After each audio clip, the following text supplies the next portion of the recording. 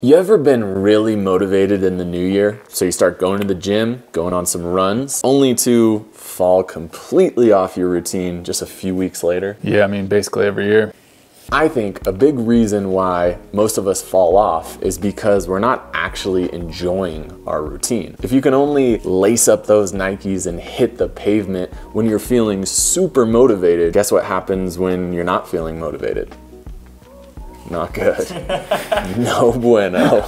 Nothing happens. Couch happens. A smarter way to train your body is to have fun and be inspired by a goal. Having a little something to keep chipping away at gives us desire, hope, and motivation to keep going. So here are 10 movements that we've had a lot of fun unlocking over the years that I think could give you a nice spark if you take on the challenge. So depending on your current capabilities and the shape that you're in, some of these might sound easy, some of them might sound really challenging. We think the ones that are more challenging, the ones that you'll have to work really hard for, are actually more rewarding in the end. Here we go.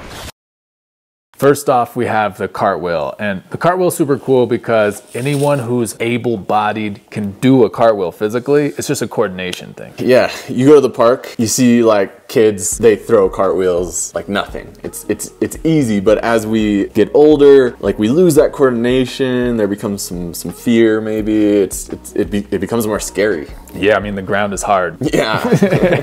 And your head comes pretty close to it. But man, it's super good for like your nervous system to change orientation, to go upside down. That's not something we do regularly. Yeah, it shifts your perspective. Another good thing that cartwheels do that we don't do much if you're just doing more traditional fitness, makes you side bend. Oh, yeah. You move your core to the side like this. Think about how often do you do that in everyday life, but it's something that your body can do. And should do. What's an easy way to start if it's scary? I'd say the easiest way is to do a cartwheel, but your feet never really leave the ground. So you just put your hands on the ground, you step and you step. Yeah, step and you step. I'm sure we'll show it on screen. Another easy way is just to practice the patterning. So it goes foot, hand, hand, foot. Yep.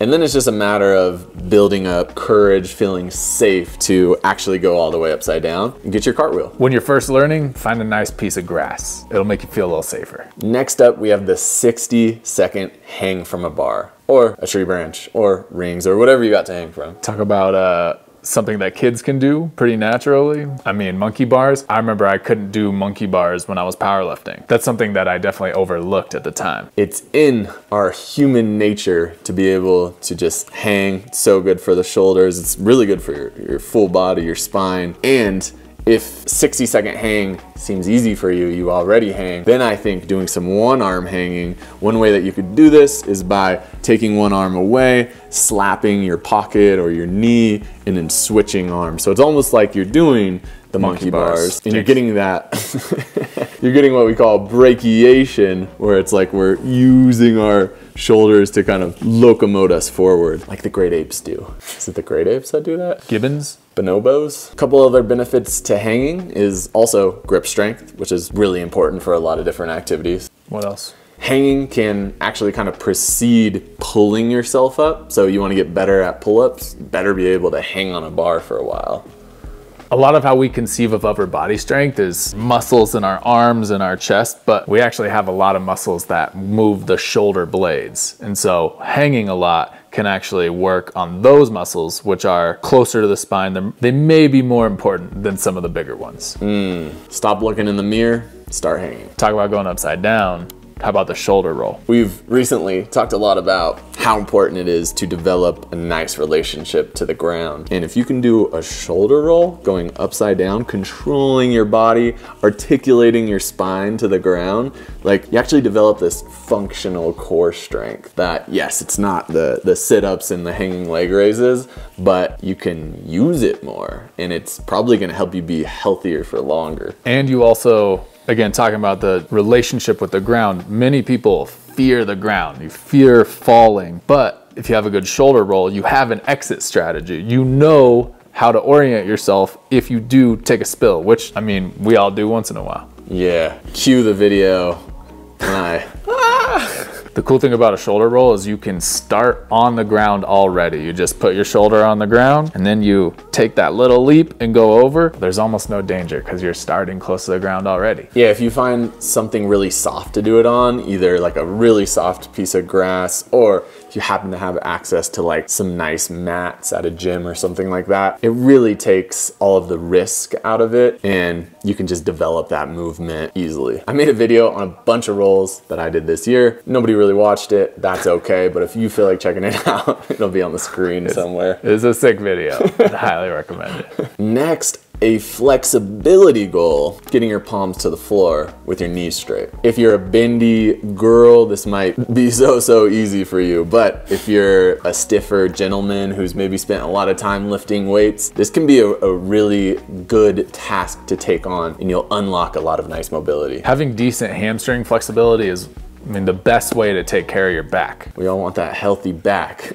Back pain sucks. Obviously, developing your flexibility in a bunch of different ways is gonna be really good for you and healthy. But it's nice to have some standards that we can work towards. And that's why I really like the palms to floor, because it's like, you can do it or you can't. And you can see how far away you are from it. And it just gives you like this goal to keep going for however long it takes you. Yeah, I think it's pretty cool because no matter how far away you're starting from this goal, like anyone can get to this goal. I don't know, I've seen some stiff fellas out there.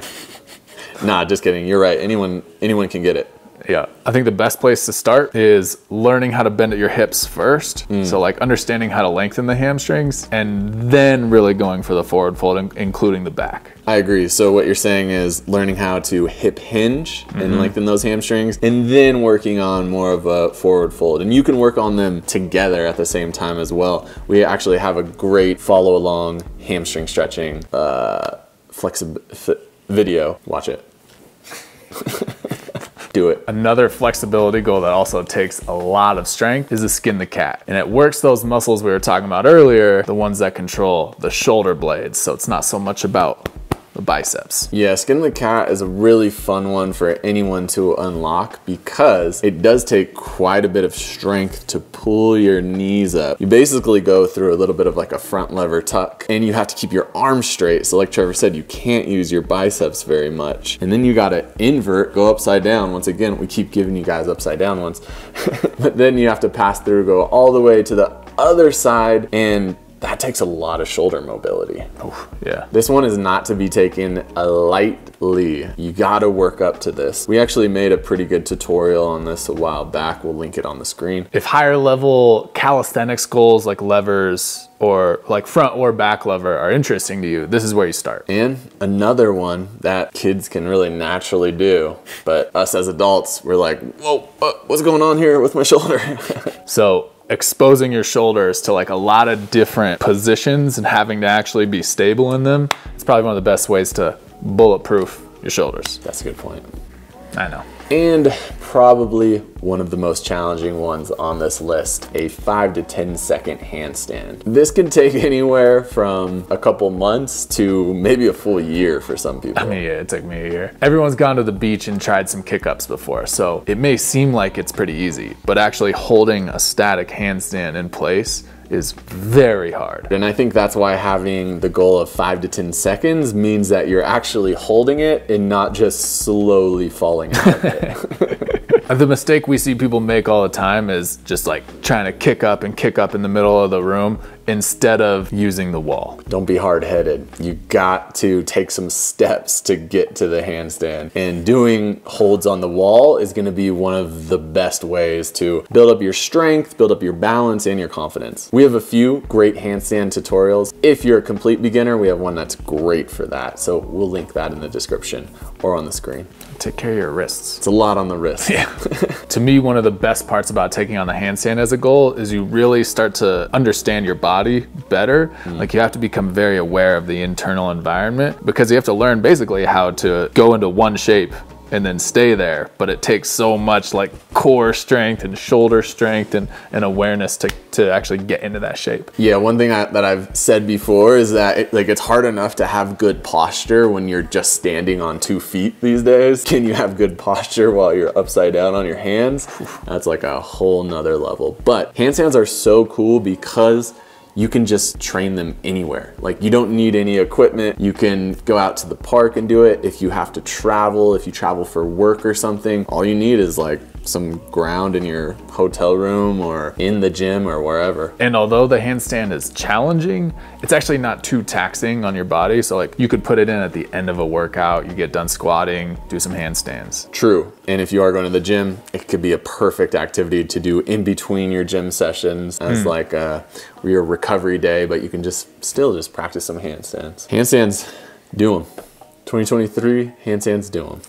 The muscle up is probably one of the most iconic calisthenics movements, and for good reason. It's quite challenging, but also it's one of those ones that really anyone could do. As long as you can do some pull-ups and dips, you can definitely get it. Even though it's really hard, it's actually like a pretty foundational strength movement for doing calisthenics or gymnastics or anything really. Yeah, it may be the first time that you've thought about like a strength movement that's also really skill oriented too. Yep. It's something that you'll need to practice the technique of a lot, and also probably get stronger as well. Like you said, there's probably so many people out there that are strong enough to do it, but you also have to like get this weird strength of the transition piece, which is like the hardest because it involves coordination. It involves more of like a specific strength there. So you just have to work a lot on that, and then eventually it comes.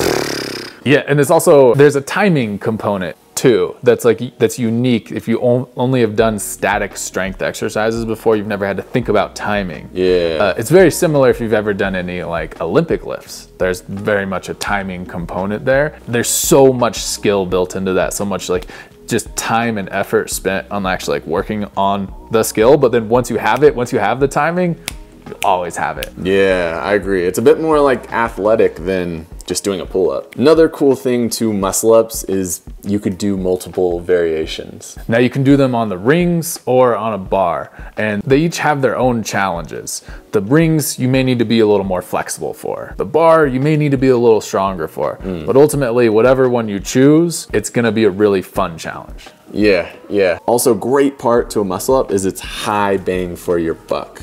So, you know, it's gonna take a lot longer to do 3 sets of pull-ups and then 3 sets of dips versus a muscle up, you're getting pulling and pushing in the same movement. So you just do 3 sets of muscle ups and you just blasted a lot of your muscles, and it didn't take that much time. It's also the beginning to unlocking a lot of like cool things you can do on the rings or the bar. Yeah. You need to be able to transition from below to above, Yeah. to be able to do the maybe some flows or things that you see on Instagram, on reels and stuff. And once you unlock the muscle up, it becomes really fun to explore those avenues. Yeah, muscle up's one that could just lead to more and more, which, you know, the point of this video is talking about getting excited about your training and everything. So this is one that's definitely, handstand is the same, where once you get it, then there's other things that you can do with it, which is fun, man. It's just fun. It's just fun. Do your muscle ups. So it's no secret that the muscle up is gonna favor people who are a bit stronger. This next one is gonna favor people who are a bit more flexible, and that's a bridge rotation. If you are a bit stiffer in the shoulders and the spine, this is a really good goal to take on. Yeah, the cool thing about the bridge rotation, I think this goes for a lot of the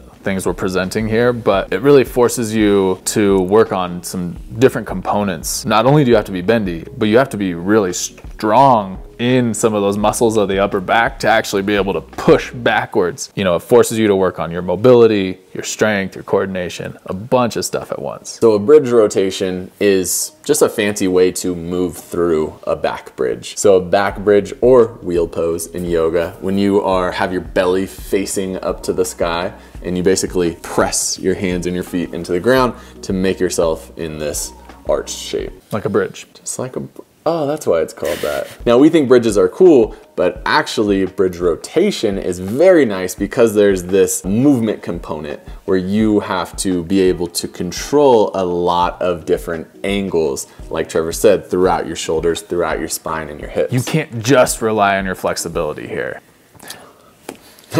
And what's even cooler is working on the bridge rotation can actually lead to some pretty cool higher level skills. Like maybe people have seen you do a macaco before. It's kind of a foundational movement for being able to do that. True. The cool thing is, if you want to unlock a bridge I already said what the cool thing is. We can't have more than one cool thing. The awesome thing is, if you want to unlock a bridge rotation, but you're pretty stiff, you don't have a good bridge, that's okay. We can use a low bridge rotation, which is my favorite because I'm not the most flexible person in the world. And basically in this variation, we push the knees further forward, which puts more of the load into the legs, and it doesn't require you to use as much flexibility from your shoulders and your upper back. Yeah, and then once you unlock the low bridge rotation, then you just work on trying to get it higher and higher over time. And the way you make it higher and higher is you take more load out of the legs, putting more of the force into the shoulders, requiring more flexibility. I love bridge rotations. I think they're really like a beautiful movement. Is that okay to say? It's in the eye of the beholder. True, but it's objectively really aesthetic. So anyways. It not only is beautiful, but it's also really fun to do. Like it gets you kind of moving in ways that you never really thought your body would move before. Yeah. And what's cool is like that could lead you to become interested in maybe some other things like capoeira, dance. Like this is a foundational movement in a lot of those practices. So true, yeah. Who knows where it goes? Yeah, it can help your yoga, your capoeira, your dance, other martial arts too. So do your bridge rotations. Do them. Gymnastics too. Gymnastics.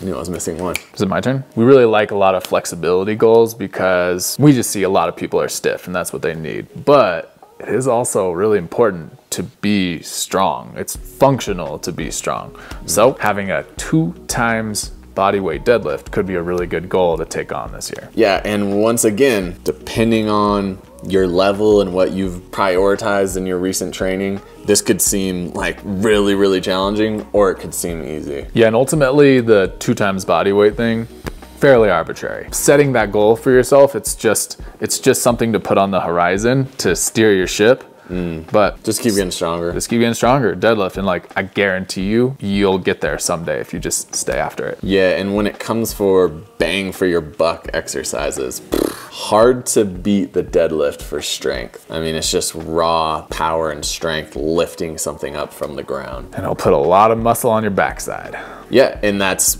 probably one of the reasons why to do deadlifts is because a lot of us get so disconnected from our posterior chain. So to be able to get better at that and to use your backside can really bring up your posture. It can bring up just like imbalances that you have going on. I think it's important to remember though with any of these goals is some semblance of balance is important. So if you want to take on the deadlift, maybe you should also be working on some flexibility goals or some skill goals as well, not just focused on this one thing, because that could lead to stiffness. Yeah, so if you can do 2 times your body weight deadlift and palms to floor from this list, you're gonna be a pretty well balanced athlete. A lot of people think that we're mostly stretching guys and that we do some calisthenics and stuff, but like this summer we had a lot of fun doing some heavy deadlifts, and we've put a lot of work there over the years. Too much. So my best advice, don't become a power lifter, but get stronger in the deadlift. So last but not least, I wanted to round this list off with giving something that's a little bit acrobatic. So like flips and stuff? Yes and no. Not quite a flip. Tell me more.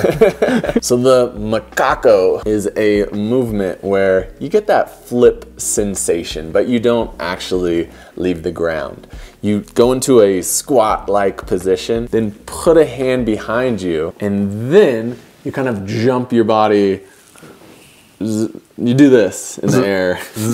Like this. Which is really scary and really challenging and something that you should be really careful with. But the great thing about the macaco is it's scalable. You don't start by jumping over the top. No. No, it's cool because you can actually just basically jump to the side. Yes. Just start with something super small and then over probably, hopefully, weeks or months, don't just go right into it. You just make it a little bigger over time, and eventually you're going over the top. It's another one of those goals that requires you to work on a lot of different components of your body. Strength, flexibility, timing, control. You might have to work on your flexibility to get the macaco, or you might have to work on the strength of your shoulder in these kind of end range positions. But ultimately, it's a skill, and you can just keep practicing it. Yeah, and one of the big ones that you have to work towards is the fear component and building up courage. And that's one of the big benefits of doing something acrobatic, is this process of learning and of like nudging yourself bit by bit towards having the confidence and feeling safe enough in your body to be able to do the movement. That's one thing I think we've learned through all the different hobbies and things we've taken on, is dealing with fear on a regular basis is actually really important, I think, in both of our lives. And you definitely have to learn how to work with fear. You don't want to just launch into it, because that's how you get injured, but you do want to put yourself in positions where you can slowly nudge that fear level further and further.